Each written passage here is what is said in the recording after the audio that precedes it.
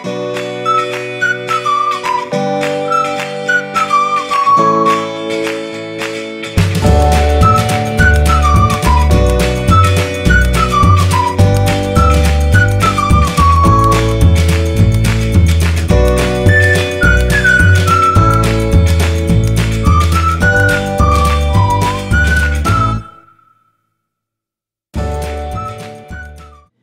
guys, are you ready to celebrate your loved ones more than we already have? I think I have a really interesting, fun project. This is going to be a 3-part video series, a little mini series here this week.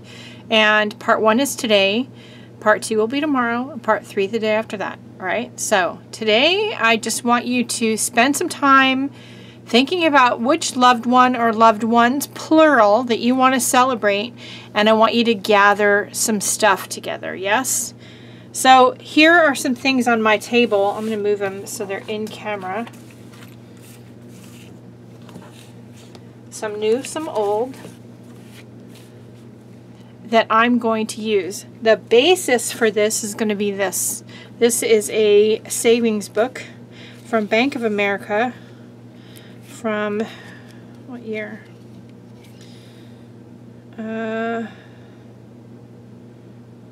1956 from my grandmother, and these were found in her estate, and we are going to use this as the basis for making a little sort of mini remembrance journal, or mini I don't know what to call it, but we're going to use special pieces to remember loved ones. Some from my grandmother, some from other people, like these recipes are from a friend of mine's estate that passed away. These are not all from my grandmother.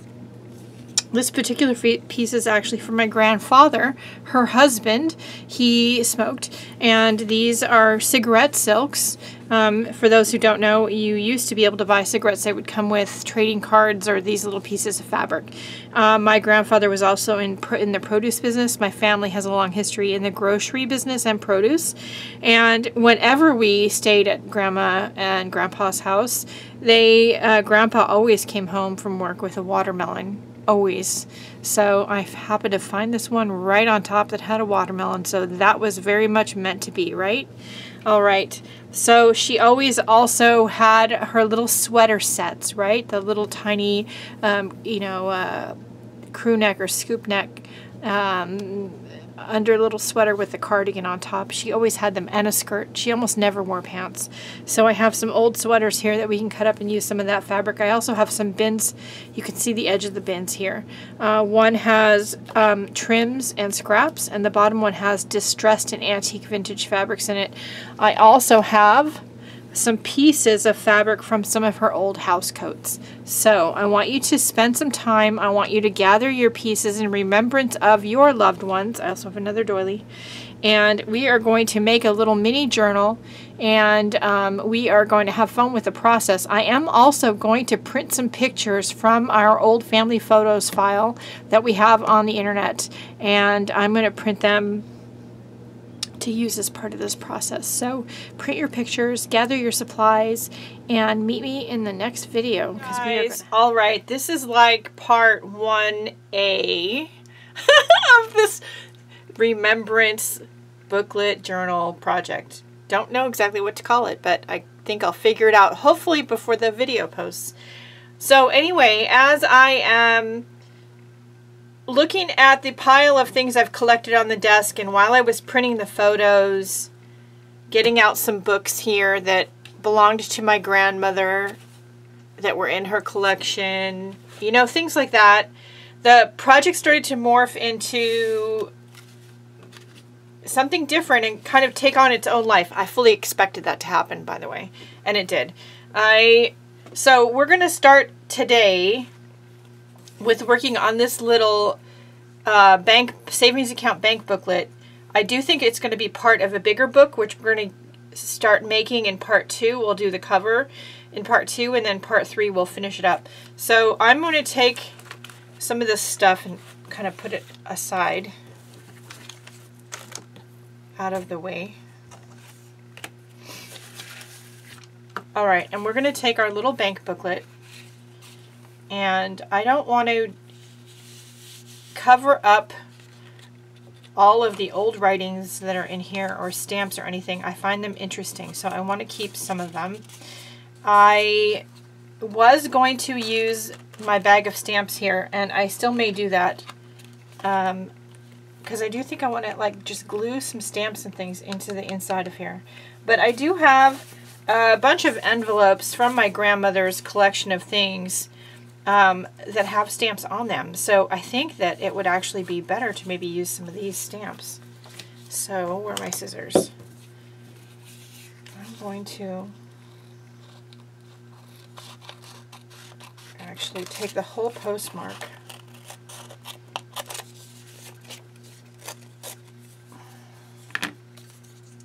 Yeah. Actually, let's tear it.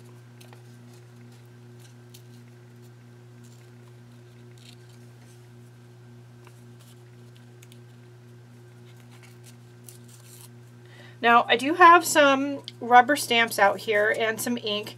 I'm not exactly sure what color of ink I want to use. I have archival ink. I have sepia, potting soil, and I just bought potting soil, and I just bought watering can. I'm not exactly sure yet. We're going to get out a glue stick. We're going to treat this sort of like a grab and glue, but we're going to, this is a brand new one. Does the other one have glue?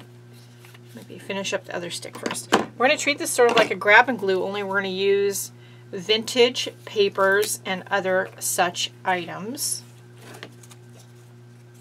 I kind of need a scrap of paper or plastic. Plastic will work.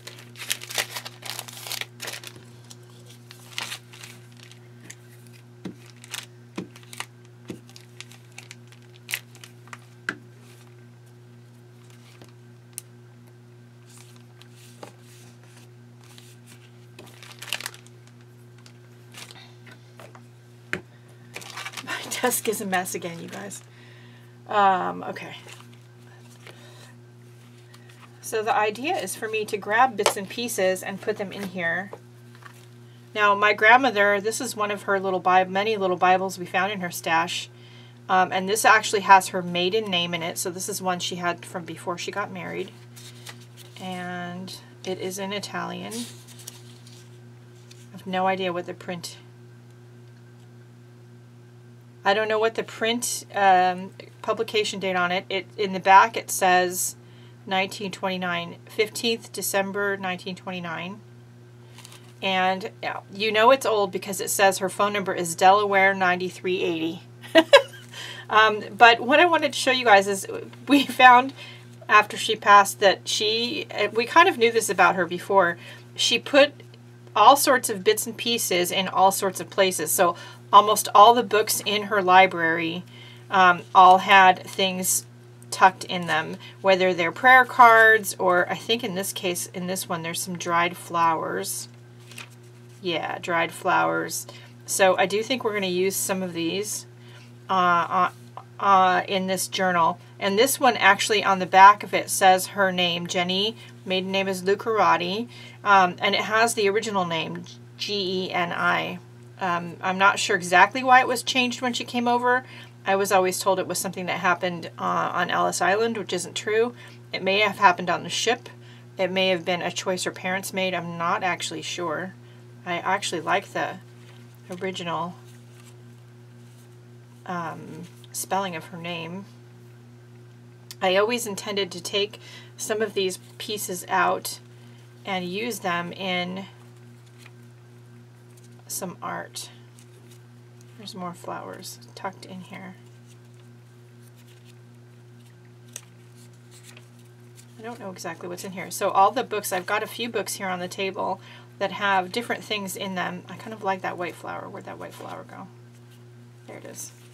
Let's pull this one out.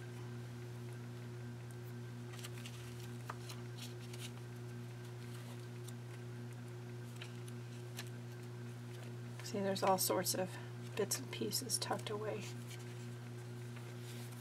Here's a note, just says notebook, and she has different, I don't know if they're scapulars, I'm not sure what they are, they're on felt. They're just safety pins to the cover page, And this has notes, mostly in Italian. Oop, see? There's all kinds of stuff. Yeah, it looks like it's all in Italian. No idea what it says.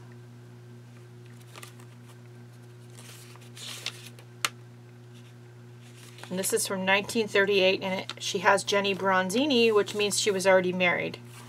So, I have no idea. She kept a lot of notes on a lot of different things, and she never, there you go, piece of crochet. She never threw any of them away.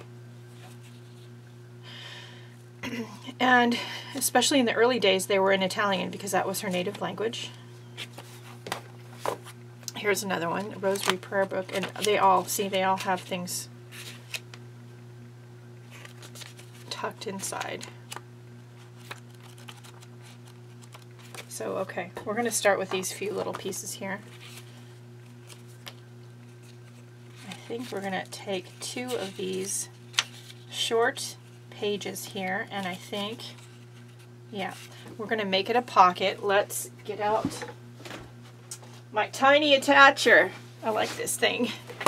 Okay, so let's make it a pocket.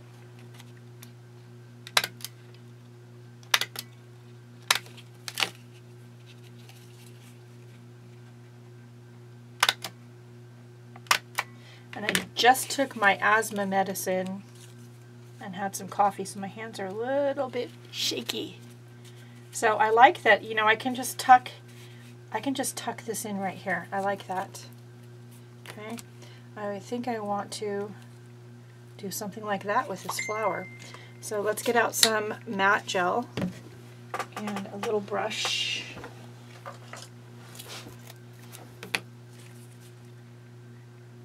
I like the matte medium, Liquitex Matte Fluid Matte Medium, because it dries pretty quickly.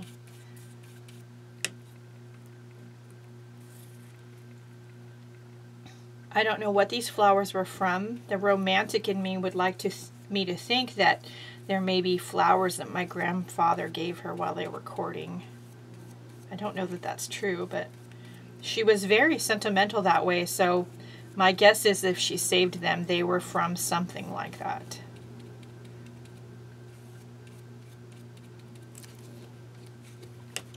I'm going to cut the stem right there so that it'll fit in the fold of the seam of the book a little bit better.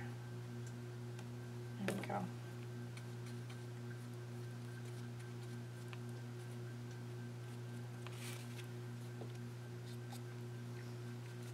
Okay, so I'm going to keep going with that. I'm going to zoom in a little bit for you. There we go. So I'm going to keep going like that and adding little bits and pieces to this little tiny bank book.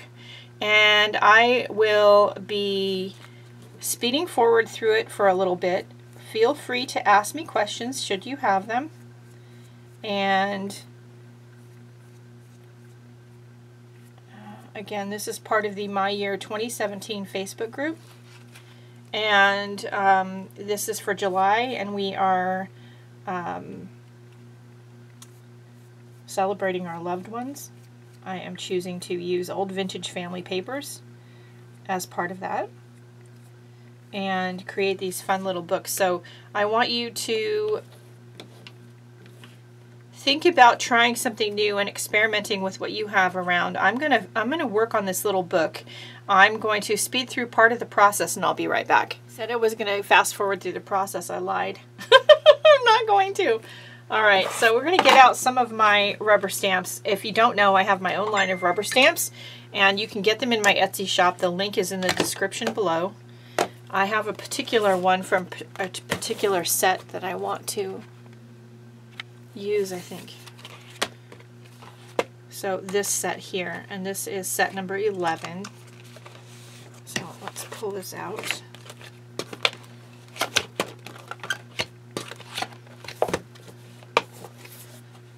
And the first thing I need is a stamp block. Here we go. I'll just use that one. And I think I want to use this one, this little one. It's a nice size for this small journal. So the next thing we're going to do is open these two new stamp pads and compare it and the sepia one that I already had on some of this old paper and see this aged paper and see which one, color-wise, I prefer. I have a feeling it's going to be potting soil. I just have a feeling. So I'm going to actually use that one last. I'm going to take some of this old recipe paper, which is from a different person that I knew who's passed away. Her name was Verna May. And this really luscious, juicy, antiqued pad of paper with recipes on it. That gray one is kind of nice. That's watering can. See that? All right. Let's try sepia. Whoa. Sepia. I just knocked a bunch of stuff on the floor.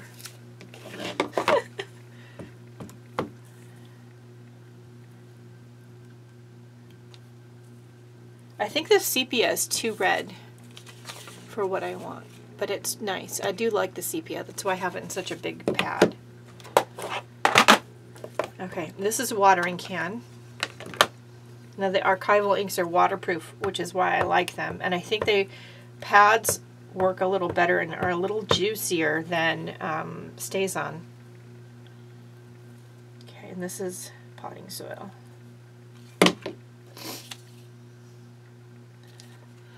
So I really could go with any of these. Any of them would work.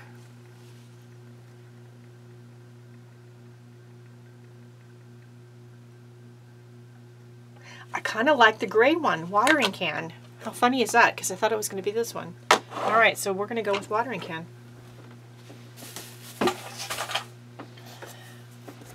I'll pick up my stuff off the floor. Okay, so I did dry this. We're going to go back to that first page.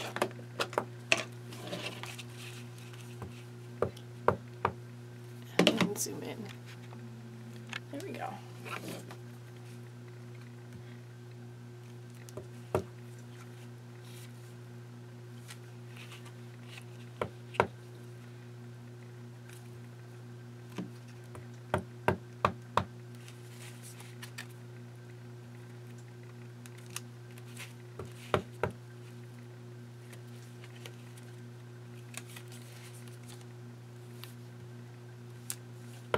So I do think what I'm going to do is I'm going to go through and stamp a little bit on all the pages.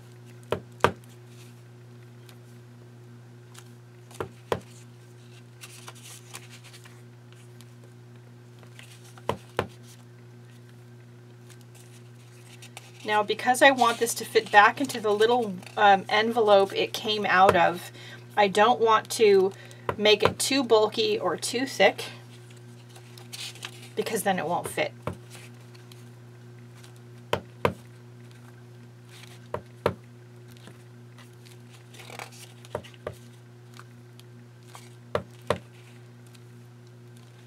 Okay.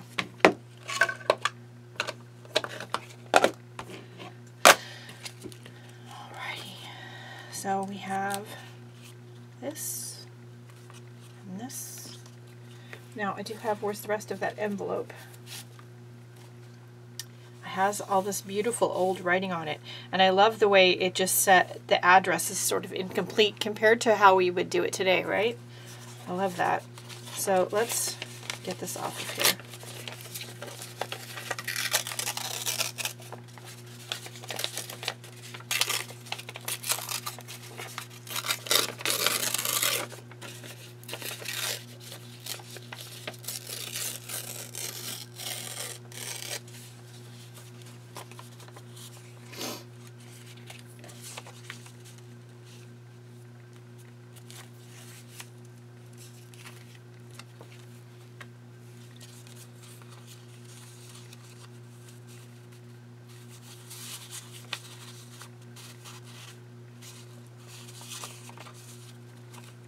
I might have to use this in the other part of the journal. I'd really love to use it, but it's really too big. I do have an idea though. Where are my 2 little boxes of the old rosary parts? Okay, so I have this one little, I think this used to have a medallion in it, but it's missing. I have this one.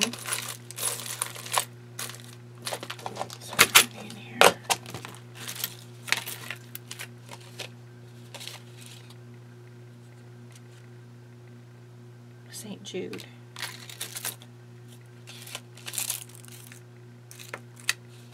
I think we're going to use some of these in there.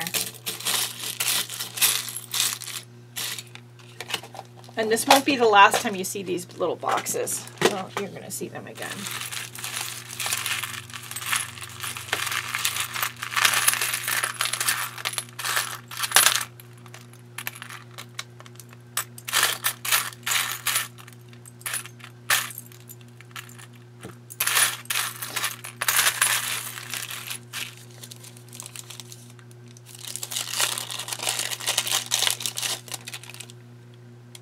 This is like a book plate or something.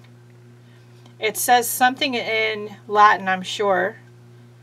Catholic Action Youth, Rome. I don't know what it means. I just found it in here. Let's see. Oh, there's something inside of here. Oh, the nails. That's cute. It's the original glycine bag. So maybe we might use that too.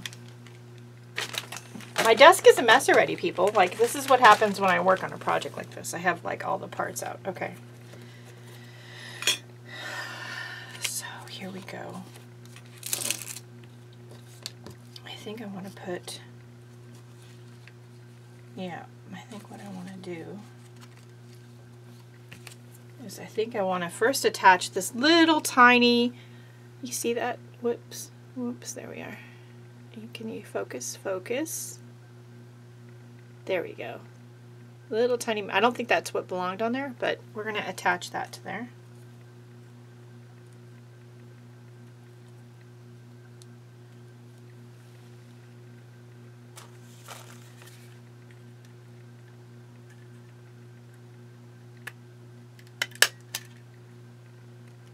Oops, missed.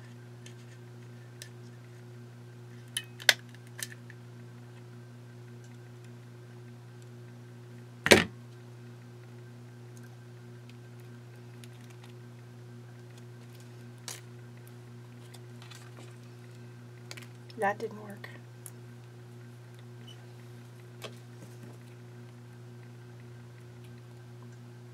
You know what? I think I need to get a little teeny tiny brad out.